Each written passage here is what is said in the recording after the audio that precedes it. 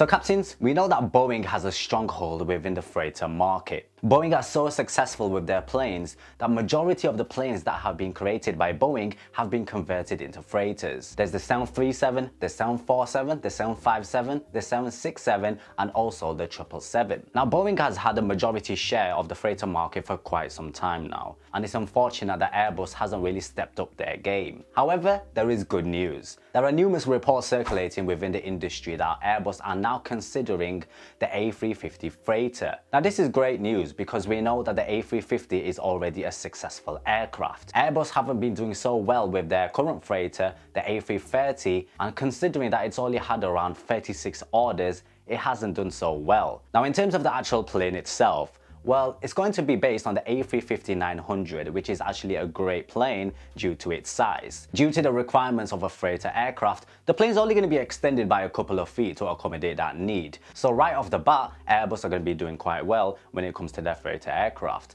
If you compare the A350 against the 777X or the 777-300ER, then the A350 has a way better fuel burn and also economics. However, we know that freighter demand is different compared to a passenger service. So how will Airbus actually go forward with this aircraft? Well, according to the company themselves, they're thinking of releasing the A350 freighter in 5 years' time, so which will be around 2026. This will give them enough time to be able to produce the aircraft, do their test flights, and also get it into certification. If it does well, then I can expect that Airbus will get a lot of orders. So when we're thinking about customers for the A350, who will Airbus go to?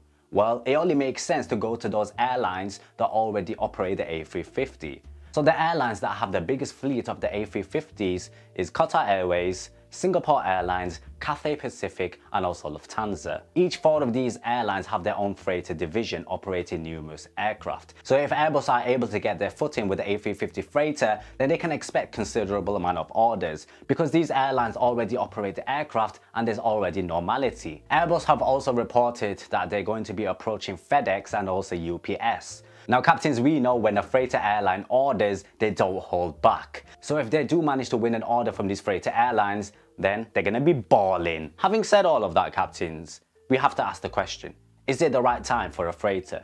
In my humble opinion, I think it is a good time. We're currently in a pandemic and majority of the countries are in need of vaccines. And in order to get those vaccines, we have to fly them out there. So there's a huge demand for freighter aircraft at this moment in time, and we've seen many examples of commercial airliners being converted into freighters. For example, the 777-300ER has been converted into a freighter, which never would have been had it not been in the pandemic. Boeing also projects that within the next 20 years, 2,500 new freighter aircraft will be needed. So we can see there's a huge demand going forward. Now the success of the A350 lies in the aircraft itself. If Airbus are able to create an aircraft which is reliable, lightweight and environmentally friendlier, then we can expect a lot of orders to come their way. But we know that the market is dominated by Boeing aircraft, so we'll just have to wait and see regarding what happens. Anyways captains, let me know what you think. Do you think this is a good idea for Airbus and do you think they'll succeed? If not, then let me know why in the comments below. Thanks so much for watching guys. Remember to like and subscribe for more aviation videos and also hit that notification bell for when videos are uploaded, and I'll catch you guys very soon.